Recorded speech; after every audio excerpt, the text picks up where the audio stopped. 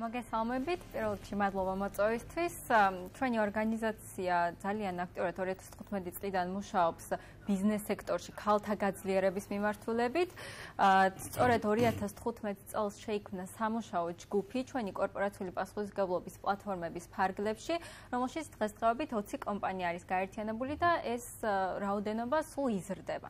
ჩვენი მიზანი არის, რომ ბიზნეს მოუწოდოთ ქალების გაძლიერებისკენ, როგორც დასაქმების ადგილას, ასევე ბაზარში და საზოგადოებაში, ანუ სამი მიმართულებით. დიახ, სალომე, საინტერესოა ისიც, თქვა, ჯგუფების შექმნისას რა გამოცდილებით იხელმძღვანელეთ და ზოგადად რა პრინციპით იქნება ეს ჯგუფები დაკომპლექტებული, შერჩეული. დიახ, ჩვენი პლატფორმა, როგორც ასეთ კორპორაციული პასუხისმგებლობის პლატფორმა არის საერთაშორისო ინიციატივა. ამ ინიციატივის დასახელება არის გლობალური შეთანხმება, გაეროს ინიციატივა არის და არა მხოლოდ თქვა საქართველოს მასშტაბით, არამედ მსოფლიოს 86 ქვეყანაში არის ქსელური ორგანიზაცია არის. შესაბამისად, საქართველოში 2016 წელს ჩამოყალიბდა ოფიციალურად ეს პლატფორმა და სამუშაო ჯგუფი ცოტა უფრო ადრე დავიწყეთ მუშაობა 2015 წლიდან და შემდეგ უკვე აი ამ ქსელის ფარგლებში მოექცა. დიახ, თქვენ ახსენეთ, რომ 20 უბრალოდ 2016 წლიდან არის ეს ჯგუფი შექმნილი, 20 კომპანია. საინტერესოა, რა სფეროებს მოიცავს, სად უფრო იყო ადვილი მიგეღწიათ თანამშრომლობა, სად გაჭირდა, ზოგადად ვიცით, რომ ამ სფეროში და ზოგადად ამ მიმართულებით საქართველოს ძალიან დიდი პრობლემებია. კერძო სექტორში, არა უფრო საჯარო სექტორში, უფრო დიდი პრობლემებია ვიდრე კერძო სექტორში. ეს მომსახურების სფერო იყო, საბანკო სფერო იყო თუ მაგალითად რა მიმართულებით ბიზნესი მოიცვა? ანუ სხვადასხვა სფეროს წარმომადგენელი კომპანიები არიან.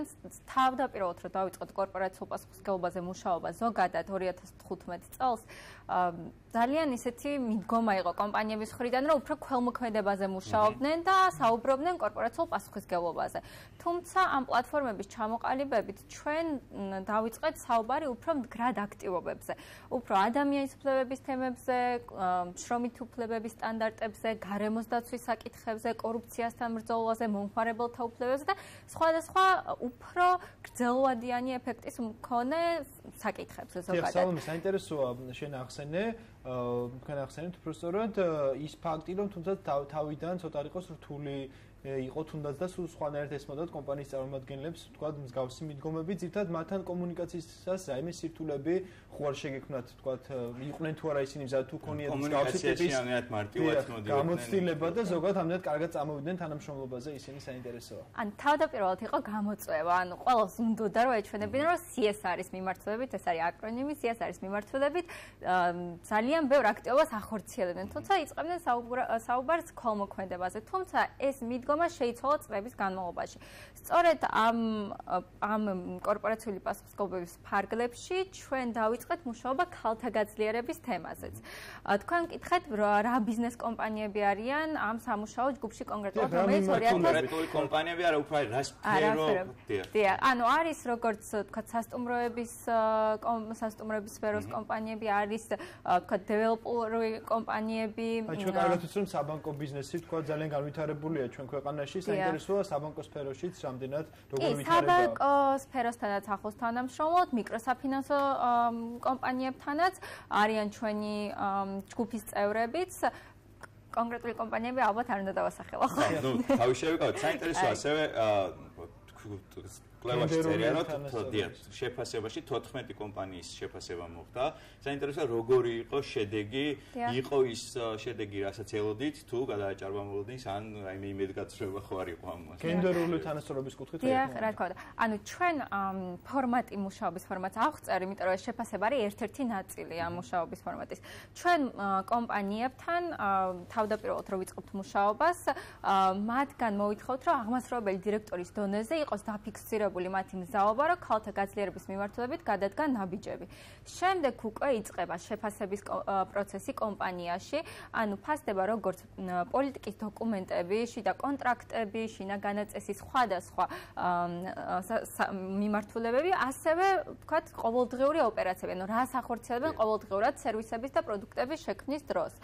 შემდეგ უკვე იმ გამოწვევებზე და შესაძლებლობებზე დაყნობით, რასაც აღმოვაჩენთ აი ამ შეფასების შემდეგ, ვეხმარებით, რომ სამოქმედო გეგმა მიიღონ და უკვე განახორციელონ. 14 კომპანიას რა სამოქმედო გეგმა მიეცით, რა იყო ის ძირითადი კრიტერიუმი, რისი გამოსწორებაც უნდა მოხდეს და რა არის რისი გამოსწორებაც უკვე მოხდა და მომავალში აღარ არის. სხვა 15-ია. სალომე, საინტერესოა ისიც რომ დავამატოთ გიგა, თუ არის იმის რისკი, რომ აი ეს შეფასებები, ეს გეგმა, რასაც თქვენ იმუშავეთ, სამაოდ თუნდაც არ გაითვალისწინონ კომპანიებმა და თქვა ერთჯერადი ხასიათი თანაშრომის შემდეგ ეს ყველაფერი დარჩეს დასრულში. კი, რა თქმა უნდა, ჩვენ როგორც აღნიშნა 2015 წლიდან მუშაობთ ამ საკითხზე კომპანიებთან და პირველი 5 კომპანია, რომელიც ჩაერთო ამ ინიციატივაში, მსოფლიო მასშტაბით პირველი 5 კომპანია იყო, რომელმაც გამოცადა ეს თვითშეფასების კითხვარი და მიიღო სამოქმედო გეგმა ქალთა გაძლიერების მიმართულებით. და ეს კომპანიები უკვე მეორე ეტაპზე არიან, განაახლეს სამოქმედო გეგმები და ყოველ წელს საზოგადოებას და სხვადასხვა დაინტერესებულ მხარეს აბარებენ ანგარიშს თუ რა განახორციელეს ამ სამოქმედო გეგმის მიმართულებით. არის ისეთი, თქვა, შემიძლია რამოდენიმე აქტივობა დავასახელო, რაც თქვა ამ სამოქმედო გეგმაში არის.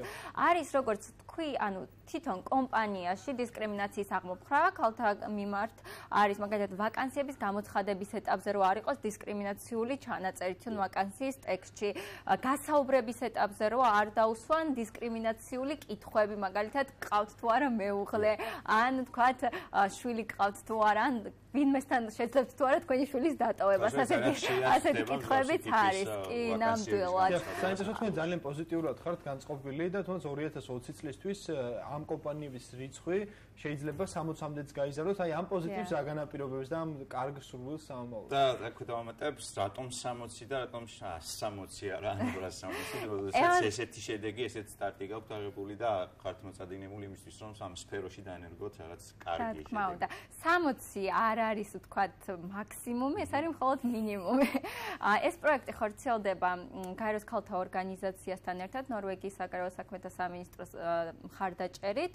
პროექტის სახელწოდება არის ერთობლივი ძალისხმევა ქალთა ეკონომიკური გაძლიერებისთვის და ამ პროექტის ფარგლებში თავდაპირველად ჰქონდა ესეთი სამიზნე რიცხვი აღებული, რომ 60 კომპანიას მაინც უნდა დავეხმაროთ ქალთა გაძლიერების პრინციპების დანერგვაში. რა თქმა უნდა, ბევრად მეც ვფიქრობთ ამომავალთ. სხვა შორის ხვალ გვაქვს ზუსტად შეხვედრა აჭარის სავაჭრო პალატის მხარდაჭერით აჭარაში მოღვაწე კომპანიებთან და გავაცნობთ ამ ინიციატივას და მოუწოდებთ, რომ ისინი ჩაერთონ. დიახ და შეჯამების სახითაც რომ წავიყვანოთ ჩვენი საუბარი. აი ზოგადად შევაჯამოთ მთლიანი 2016-დან 2018 წლამდე სიდას მოღვაწეობა ამ კუთხით. რა შეიძლება თქვათ ყველაზე წარმატებულ გადადგმულნაბიჯად ამ კამპანიაში და ასევე თქვათ ისე რაც არ გამოგვივიდა და რისი გაკეთებაც მომავალ რა იყო გამოწვევა და რა კონკრეტული შედეგი მივიღეთ თუნდაც დღეისთვის ესეც რო გითხრათ და ჩვენ დაგიწყოთ. ანუ ჩვენთვის ერთ-ერთი გამოწვევა რაც იყო, რომ კომპანიებს დაენახათ რა არის კომპანიისთვის, ანუ ბიზნეს სექტორისთვის სარგებელი იმაში, რომ ისინი გაძლიერებდნენ ქალებს. იმიტომ რომ რა თქმა უნდა, ისე რომ შეხედავ ადამიანი მორალურად, რომ რა თქმა უნდა იყოს გენდერული თანასწორობა და ამას ზედმეტი ახსნა განმარტება არ ჭირდება, მაგრამ ძალიან მნიშვნელოვანია ასევე ბიზნესმა დაინახოს აი რიცხვებში სარგებელი. მათი მოგება როგორ გაიზრდება, თანამშრომლობის კვაყოფილება რამდენად უფრო მაღალი იქნება, პროდუქტიულობა რამდენად უფრო მაღალი იქნება და ეს საერთაშორისო დონეზე ეს სტატისტიკური მონაცემები უკვე არსებობს. შესაბამისად, საქართველოში ეს გამოწვევა გვაქვს ჯერჯერობით, რადგანაც ეხლა დავიწყეთ ამ თემაზე მუშაობა, რომ საქართველოში არ გვაქვს ეს სტატისტიკური მონაცემები ქართული კომპანიების. თუმცა მომავალში ვაპირებთ, რომ ესეც შევაგვაროთ. ბოლოს ძალიან მოკლედ ვინდა მიპასუხოთ, კომპანიებზე თქვით, კერძო სექტორზე თქვით, თუ არის გეგმაში მომავალში საჯარო სექტორშიც რომ იყოს მსგავსი ტიპის აიმე დაინტერესება საჯარო სექტორისთვის მიმართულების მიცემა და ამ შემდეგ, იმიტომ რომ ვიცი რომ საჯარო სექტორში განსაკუთრებით აქტუალურია და განსაკუთრებით მძიმე დგას ეს საკითხი. დიახ, ანუ გაეროს ქალთა ორგანიზაცია ამ პროექტის ფარგლებში ასევე მუშაობს საჯარო სექტორთან სწორედ ამ მიმართულებით და გენდერულ შეფასებებს მათი საქმიანობის უკვე ახორციელებს რამოდენიმე სამინისტროსთან უკვე განახორციელა ეს იყო თავდაცვის სამინისტრო მაგალითად და უკვე განაგრძობს სხვა სამინისტროებთან მუშაობას. ეს დროთა განმავლობაში საინტერესოა ამ გეგმის და ამ შეფასებას, როდესაც ჩვენ მივიღებთ, ვალდებულება ექნება უშუალოდ, თქვა ამ სექტორში თუ ნებასურვილის მიხედვით ანუ კომპანიები ვალდებული ეს როგორ არის? ანუ აღმასრულებელი დირექტორი რო ხელს აწერს და საჯაროდ სოფლიო დონეზე აფიქსირებს, რომ მე ქალთა გაძლიერების მიმართულებით ვიმუშავებ, ეს უკვე ანუ საზოგადოებისგანაც მოთხოვნა არის იმისი, რომ მან უნდა განახორციელოს ის, რაზეც კომპანიის იმიჯიც არა, თქმა უნდა, თქვა ერთი მხრივ. დიდი მადლობა. სალომე ზურაბიშვილი იყო ჩვენი სტუმარი, სიდა აღმასრულებელი დირექტორი. კარგად, ზანდებოდეთ, კიდევ ერთხელ ძალიან დიდი მადლობა. კარგად იყავით. გამარჯვებით.